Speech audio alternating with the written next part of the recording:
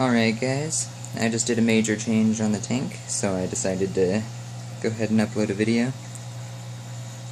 So I still have 4 convicts, I have 2 fire mouths,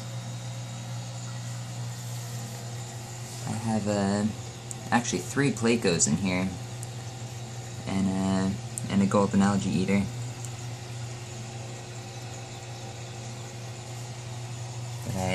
And a red-tailed shark, or sorry, rainbow shark.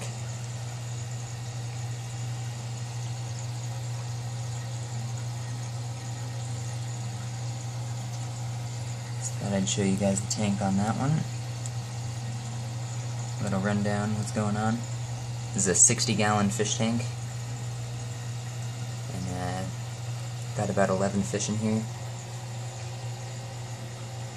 It's the Chinese algae eater.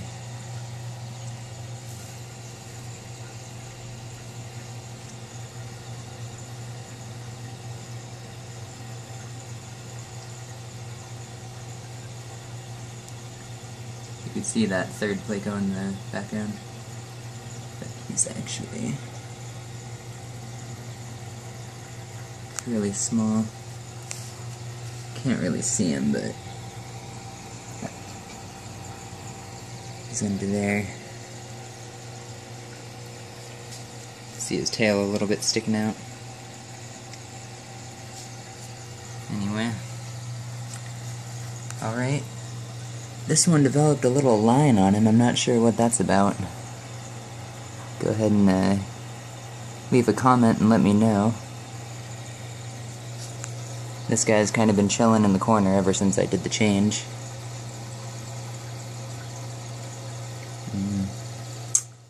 Anyway. This tank I got a red devil. He's a juvenile still.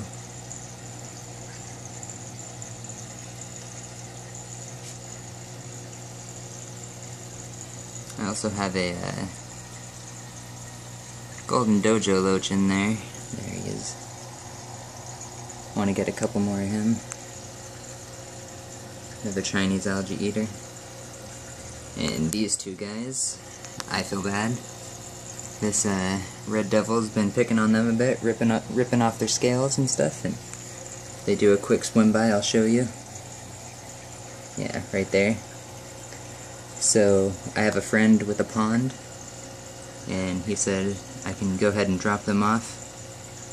So within the next couple of days, these are going to be in a nice healthy pond, away from vicious cichlids. Alright, any tips or anything on what I can do with my fish tanks? Let me know. Also, one more thing.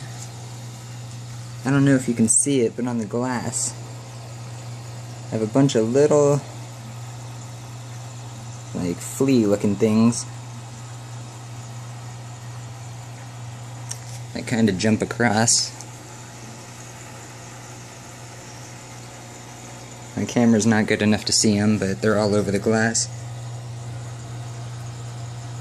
See, if you look on the ground, they kind of bounce up and down a little. That's a better view of them. Not sure what those are.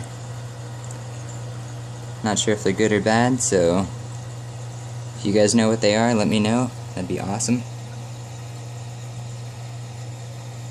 Alright.